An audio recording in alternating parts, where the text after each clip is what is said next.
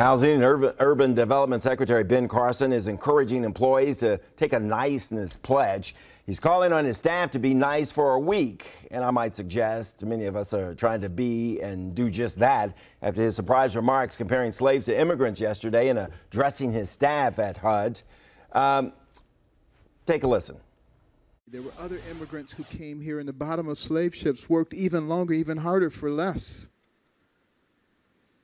But they too had a dream that one day their sons, daughters, grandsons, granddaughters, great-grandsons, great-granddaughters might pursue prosperity. Carson has taken a lot of heat for that comment. On Facebook, the HUD Secretary attempts to walk back some of his remarks. He writes, "I'm proud that our ancestors overcame the evil and repression that we know as slavery. The slave narrative and immigrant narrative are two entirely different experiences." Dr. Greg Carr is an associate professor and chair of Afro-American Studies at Howard University here in Washington.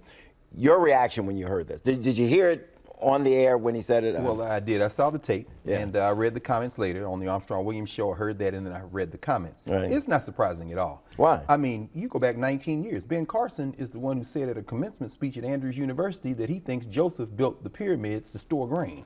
As somebody who's been in them a dozen times, I can assure him that's not the case. I mean, it's not unusual. It's not unusual. And, you know, our ancestors who were taken in the largest forced migration in human history, an ongoing crime against humanity, their first thought was, I'm trying to go home. I'm trying to survive. It's utterly absurd on his face. Yeah, he can say they're two different experiences, but then he also says that there's some immigrants come against their will. Yeah, I don't think that the folks who came from West Africa, from Southern Africa, from Central Africa were dreaming of becoming someone who lost their history, lost their culture. And Dr. Carson, I'm a noted neurosurgeon. He also talks about how they were coming here and they had to work for lower wages. They worked for nothing. You know, they were bought and sold. They worked for free. Bruce, not only did they work for free, their wealth is what created the American nation state. On the eve of the Civil War, just literally the bodies of black people were worth more than all the money in the banks and all the real property in the country. Just our bodies, the 4 million blacks in 1860. It's utterly absurd. Well, what did your students think when they heard this? I'm sure you talked about it. Well, you know, I work at a HBCU, brother, and at Howard University. So not only were they enraged, they had the ability to articulate their rage in ways that connected to the history. You know, we'd invite Dr. Carson to come up and sit in on some of these classes maybe, and I think even the students could give him an education on the history of our people. You think he'd come?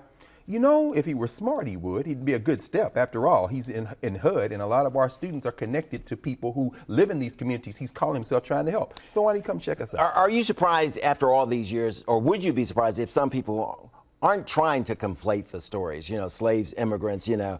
It's a painful past. It's a painful history. I have friends, mostly white, that would just as soon not talk about this. I even have some black friends. Let's let bygones be bygones. Let's move on. Let's not hold people's feet to the fire. It was then. My family not responsible. Your take on people who would just as soon leave it where it is? Well, this is the fragility of the American narrative. It sort of requires a sort of violence of forgetting. In other words, I mean, if you start your history with slavery, everything since then looks like progress. So to even dispossess these people of the memory of where they came from is in some ways the prerequisite for building the American dream. So actually, it doesn't surprise me that people don't want to remember. After all, we'd have to then question the idea of America itself.